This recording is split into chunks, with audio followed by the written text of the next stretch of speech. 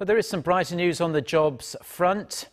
Korea's employment market picked up some speed in September. Statistics Korea says the country added 314,000 new jobs last month from a year ago, bringing the total number of employed in Korea to 26.8 million. Last month's figure marks an improvement from August, when the number of new jobs fell below the 300,000 mark.